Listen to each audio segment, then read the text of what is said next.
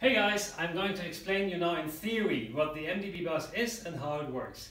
You have seen the coffee machine in the first part of the video. So we have somewhere a controller, which is typically called the vending machine controller.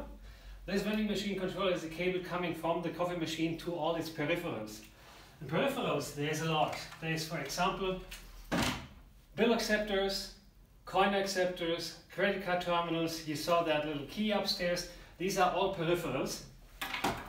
I didn't bring the coffee machine because it's too heavy.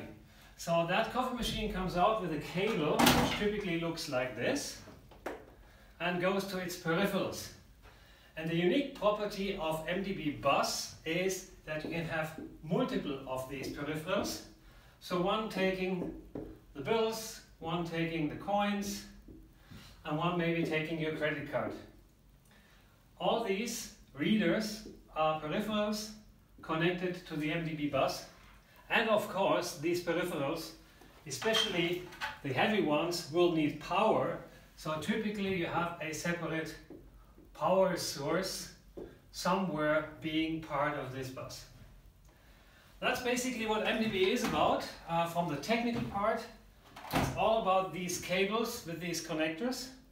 And for physical reasons, a lot of the products have two connectors, so you can wire in and out to make a real daisy chain. But don't get fooled, this is all the same signal going on all the same bus.